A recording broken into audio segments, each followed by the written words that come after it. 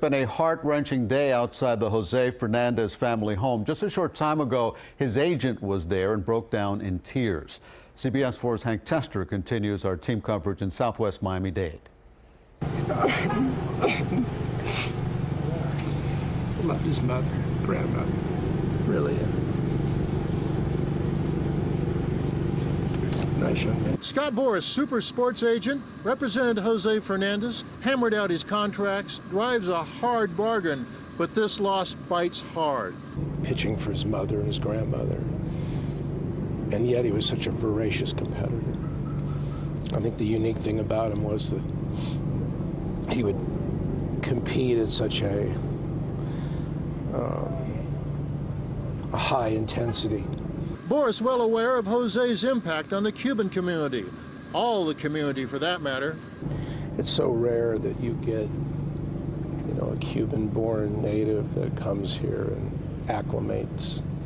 He goes to high school, he learns the language, and he becomes just a rare, rare talent. And he's really a model.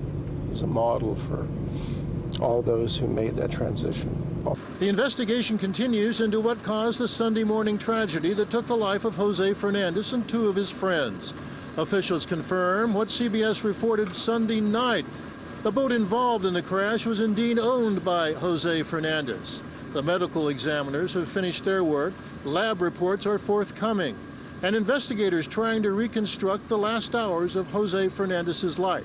We've learned that after leaving the ballpark Saturday night, he visited this bar and grill in Brickell.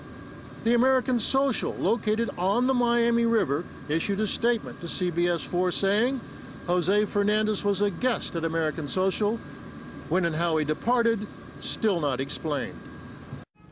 And from Jose Fernandez's agent, the word that there could be a public event as early as Thursday celebrating the life of Jose Fernandez. I'm Hank Tester, CBS 4 News.